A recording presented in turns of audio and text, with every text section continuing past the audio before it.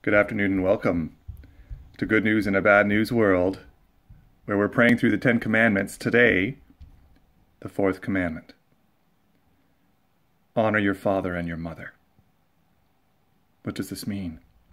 We should fear and love God, so that we do not despise or anger our parents or other authorities, but honor them, serve and obey them, love and cherish them.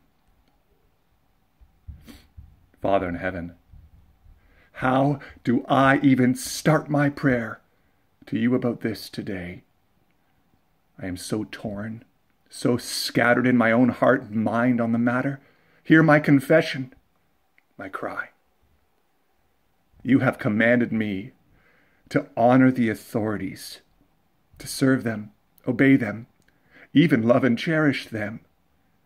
But you know how my heart looks down on them. You know how trust in them has been brought to an all-time low.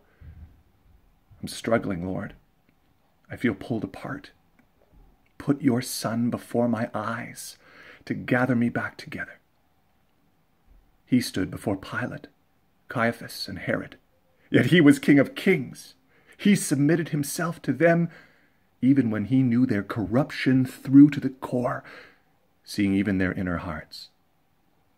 And there before them, he kept this commandment. He honored, he served, he obeyed, even from his heart. Give me the same peace, the same calm in the face of all I see. Give me the same trust in you and patience to wait on your plan. Give me a heart that submits to the authorities as your Son did, because it is good and orderly and stable. And by Christ's own obedience, for his sake alone, forgive me and wash away all my rebellion in heart and thought and word. Give wisdom to those you have put over me.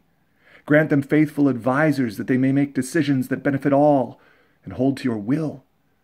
Use them for my good and the good of all. I beg you, Lord, most fervently in this pandemic, hear me.